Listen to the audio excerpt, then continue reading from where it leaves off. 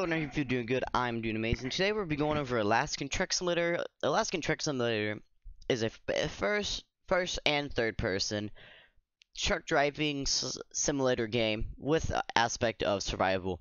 It basically makes you basically combine like My Summer Car with American Truck Simulator and like a little bit of survival into it. Like I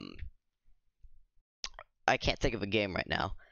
Basically takes it where you have to survive on the road. Like you can, like I'm pretty sure you can buy food. I had to move my headphones. Sorry. Buy food. Your wheels can pop. There's just so much stuff that can happen. But today we'll be going over the end of February update, which is right here. Hello everyone. In the last week you could see truck mechanics. This week we'd like to show you yet another truck. Okay, that's nice. It's a really cool image, actually. I think that's one of my more favorite trucks, just with the grill and all the lights on it. Looks like there's a cab back there you possibly sleep in.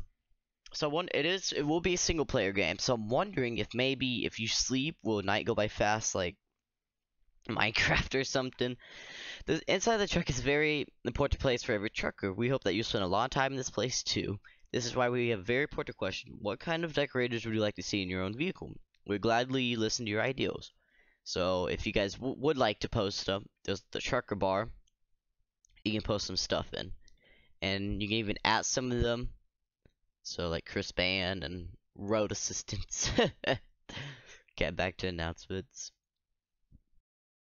And a sneak peek maneuver of passing of a narrow road of two heavy vehicles. Can be difficult. Do you think you could do it? Have a nice weekend. See you next week. Western Studio and Movie Games. That's cool. So there's a flat truck.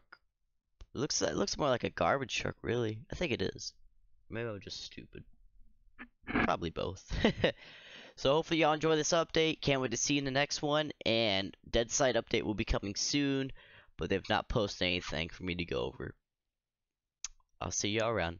Thank you.